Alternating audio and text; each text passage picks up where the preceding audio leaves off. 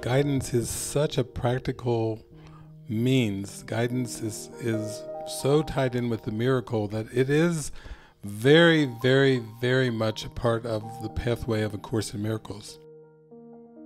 The guidance is miraculous. It is what the miracle is. The miracle is just being aligned with the source and feeling that wonderful, warm, glowy kind of feeling. Regardless of the specifics, you know, the specifics may come to you, like do this, you need to stop doing this, but that warm, glowy feeling of connection is the miracle.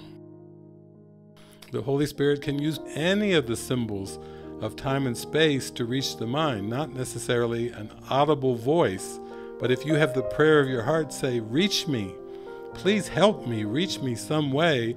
It can come in many different forms, so guidance is not limited to hearing an audible voice.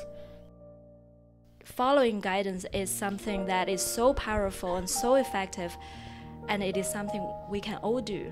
No one has the power to stop us. Keep asking and keep listening and keep following. If two people are genuinely attuned to the Holy Spirit, they will hear the same thing at the same time. You see how that points more to there's just one Spirit. It's the Spirit of love. It's the Spirit of joy. It's the Spirit of connection.